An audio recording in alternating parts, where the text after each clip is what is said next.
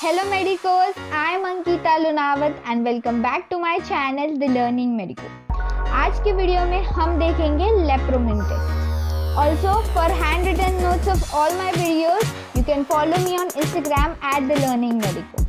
So Lepromin test ये usually 5 marks के लिए पूछा जाता है, तो ये बहुत ही short में लिखा तो भी चलता है. So Lepromin test, it is not a diagnostic test, but it is used to classify leprosy on the basis of immune response. ये कोई diagnostic नहीं टेस्ट है जिससे कंफर्म हो जाएगा कि पेशेंट को लेप्रेसी है, but it is based on कौन से टाइप की लेप्रेसी है वो हमें पता चल जाएगा. और यहाँ पर बेस क्या यूज होता है? इम्यून रिस्पॉन्स यूज होता है. सो प्रोसीजर क्या है? Intradermal injection of the lepromin. Lepromin intradermally inject करते हैं पेशेंट के, उससे हमें डिलेड हाइपर सेंसिटिविटी रिएक्शन दिखाई देता है इन patients of tubercular leprosy. Tubercular leprosy का जो पेशेंट है उसमें हम इंट्राडर्मल इंजेक्शन करेंगे लेप्रोमिन का, और जिससे हमें पता चल जाएगा उसका डिलेड हाइपर सेंसिटिविटी रिएक्शन. तो अब इसमें रिएक्शंस क्या क्या आएंगे? Early positive reaction appearing as an indurated area in 24 to 40 hours is called as Fernandez reaction. Early positive reaction जो कब आता है?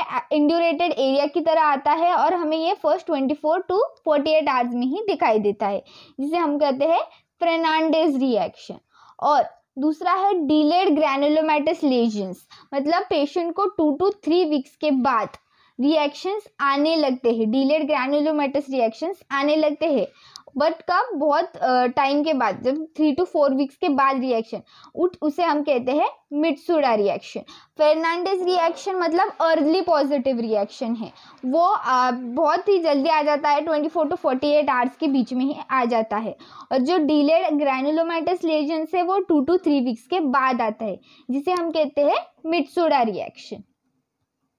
अब the patients of लेप्रोमैटस leprosy are negative bye lepromin test. लेप्रोमैटस leprosy जो एक टाइप की लेप्रेसी है, जिन patients में ये होता है उन्हें ये टेस्ट नेगेटिव आता है. लेप्रोमिन टेस्ट लेप्रोमैटस लेप्रेसी के पेशेंट में ही नेगेटिव आता है.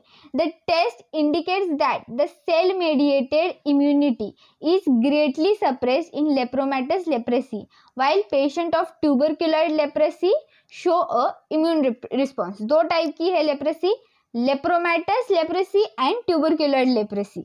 इन जो लेप्रोमैटस लेप्रेसी उसमें जो इम्यूनिटी है, सेल मेडिएटेड इम्यूनिटी, ये बहुत गंदी तरह से सप्रेस हो जाती है, इसलिए वहाँ पर हमें कोई रिएक्शन दिखाई नहीं देता, तो इसमें वो नेगेटिव होता है. पर जो पेशेंट में ट्यूबरकुलर लेप्रेसी है उनमें हमें अच्छा इम्यून रिस्पॉन्स दिखाई देता है. Delay type of hyper sensitivity reaction is conferred bye T helper cell. So the granulomas of the tubercular leprosy has sufficient T helper cell, fewer T suppressor cell.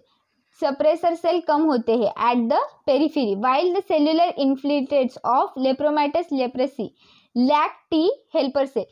जो reaction आना है वो हमें T helper cell से आता है. तो tubercular leprosy में क्या होता है? ये जो टी हेल्पर सेल है ये बहुत सारे है, पर सप्रेसर सेल कम है. Excuse me. But in लेप्रोमैटस leprosy ये जो टी हेल्पर सेल है ये ही कम है, इसलिए हमें कोई रिएक्शन नहीं देता है, दिख सकता है. So this was lepromin test, जिसमें हमें फर्नांडेज रिएक्शन दिखाई देता है और मित्सुडा रिएक्शन. और ये जो ट्यूबरकुलर लेप्रेसी में पॉजिटिव रहता है, लेप्रोमैटस लेप्रेसी में ये नेगेटिव रहता है. So thank you so much for watching my video. Hope you learn the topic very well. If so then please hit on the like button and please do subscribe to my channel the learning medico. Thank you.